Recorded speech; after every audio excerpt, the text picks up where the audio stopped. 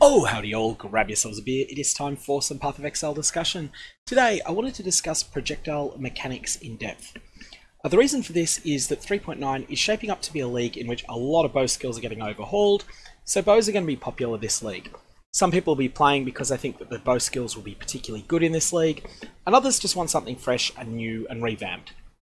So for that reason, lots of people are going to be playing skills that involve bows, and many bow skills use projectiles. So firstly, what is a projectile skill? A skill is a projectile skill if it has the projectile tag. These gem tags can tell you a lot about gems, and basically a skill that has a projectile tag will involve projectiles in some way. But basically, they're the shots fired by skills that have this tag.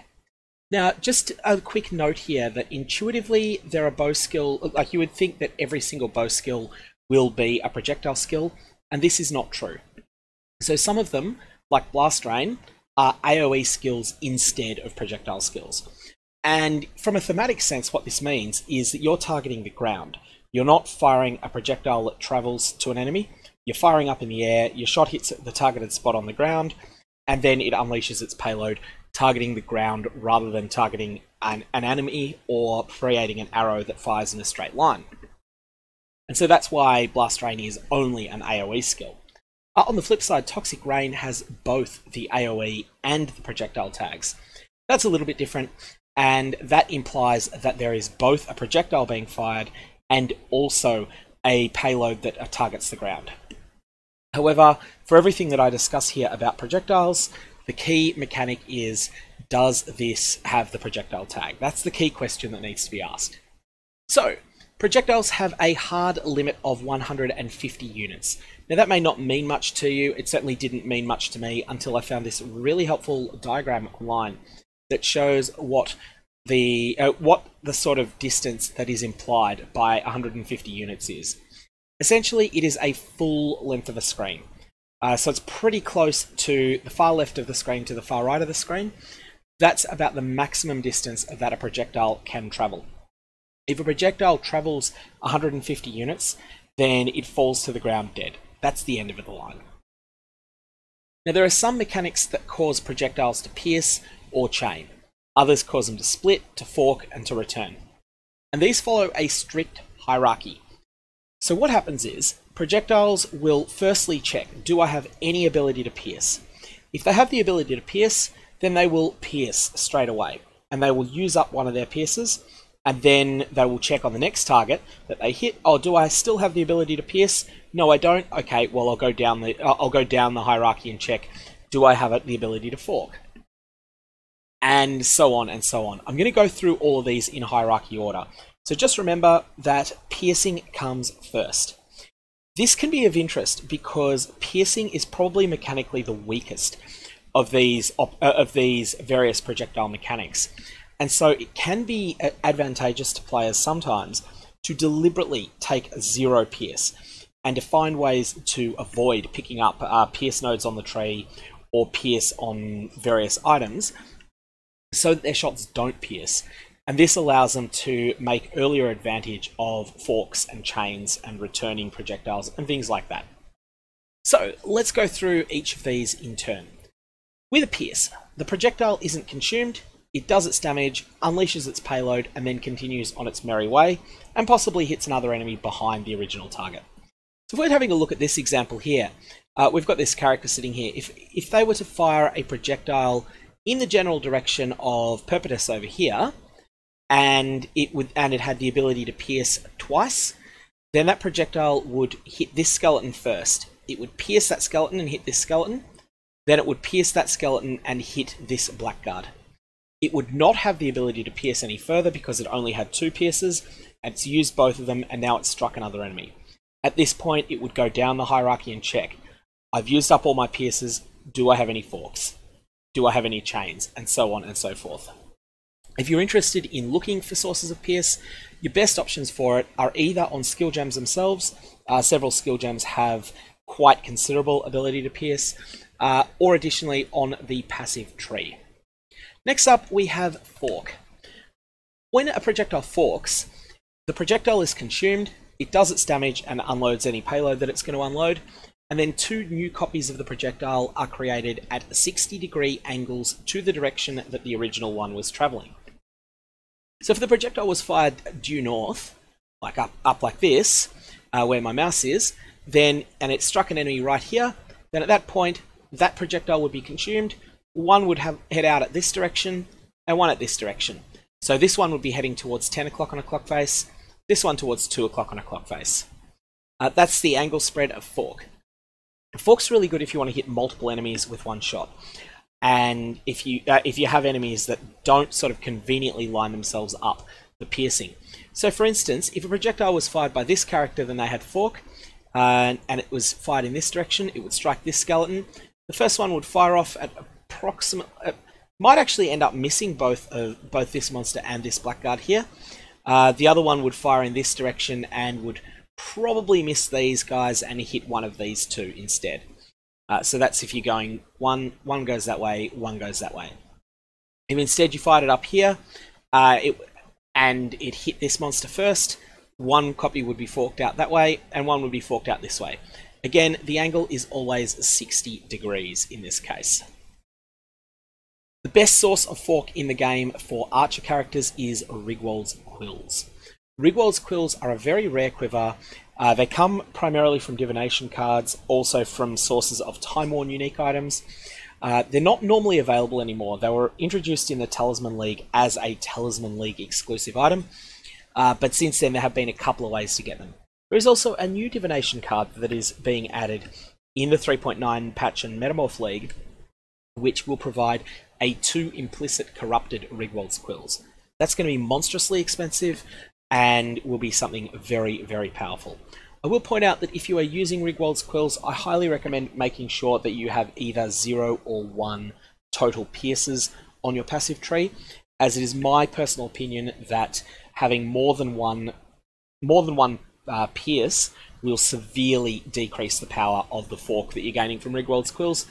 And at that point, why use Rigwold's Quills? Use a different quiver instead, such as Void Fletcher, if you're not going to get the benefit from Rigwold's Quills Best mod.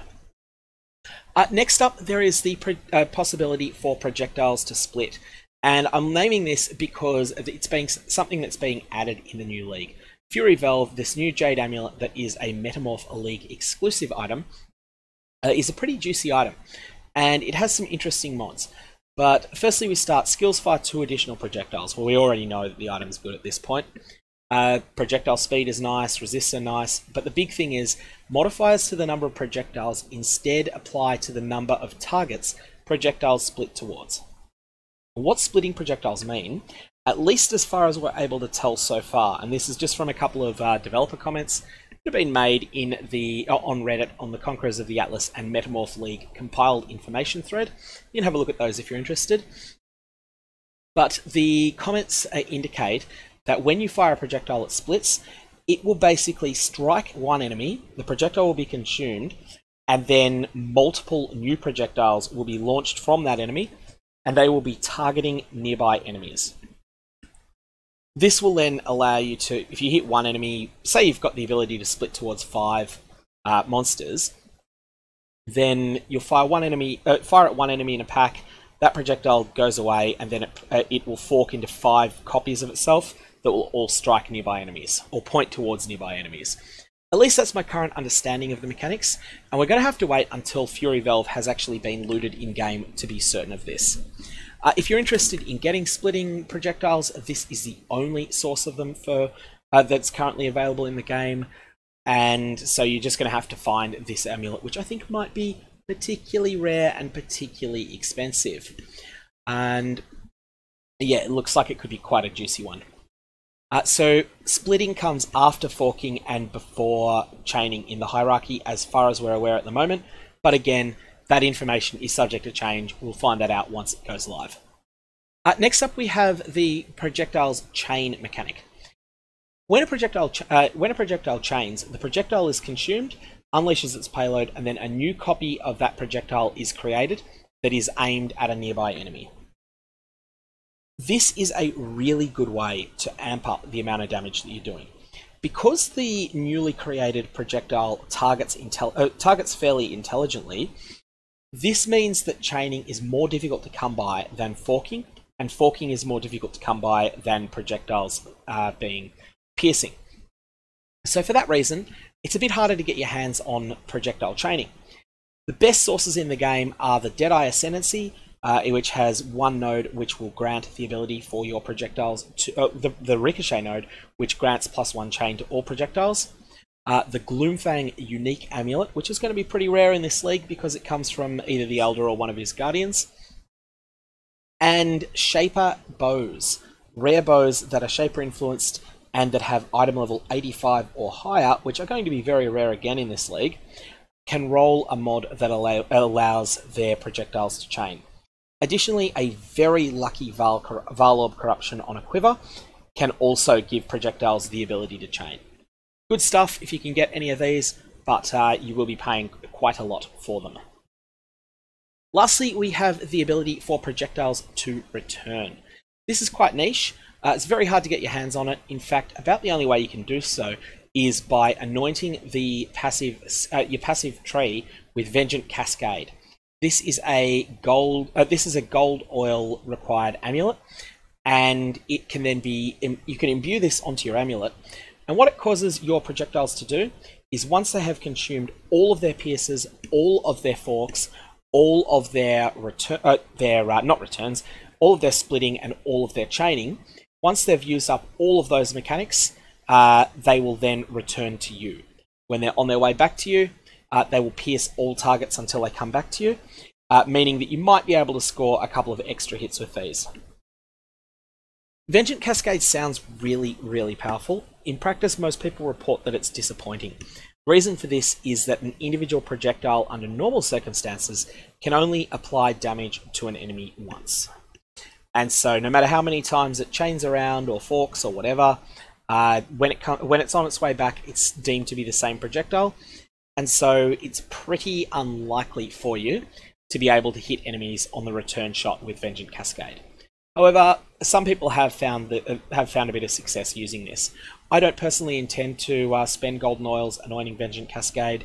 I think I would rather anoint a powerful defensive node on an amulet such as Constitution or Soul of Steel, but I thought I would give you the option if you are curious about it. Anyways, hopefully that's a bit of an indication as to how projectile mechanics work. If you've got any comments or questions, definitely fire away below.